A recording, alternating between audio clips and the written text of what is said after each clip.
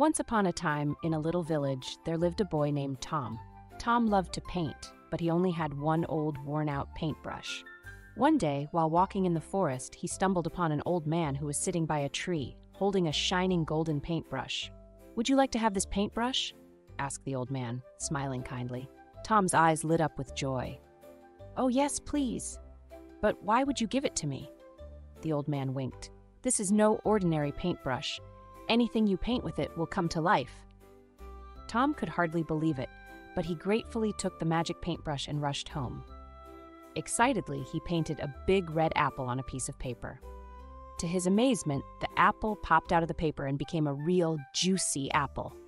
Tom's imagination went wild. He painted flowers, animals, and even a toy horse for his little sister, all of which came to life. One day, Tom noticed that the people in his village were sad because their crops had dried up. So, he painted fields full of golden wheat and green vegetables. The crops sprang to life, and the villagers were happy again. However, word of Tom's magic paintbrush soon spread to a greedy king, who demanded that Tom paint him a mountain of gold. The king locked Tom in his castle and threatened him. But Tom had a clever idea. He painted a big, deep sea all around the king's castle. The water began to rise, surrounding the king, who was so scared that he promised to let Tom go and never be greedy again.